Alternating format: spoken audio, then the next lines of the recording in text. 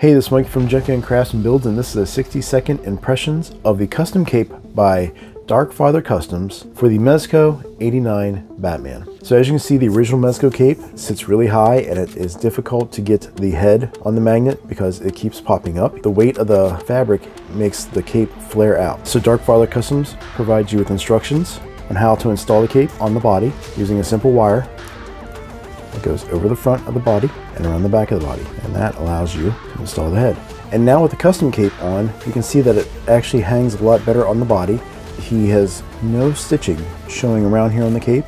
He has 5 wires installed into the cape for posing, and where he's installed the wires onto the cape, you can see the stitching is done so it's hidden, not easily seen, so that's really nice. So I want to thank DarkFatherCustoms for a great product, and I will put his contact information in the description of this short.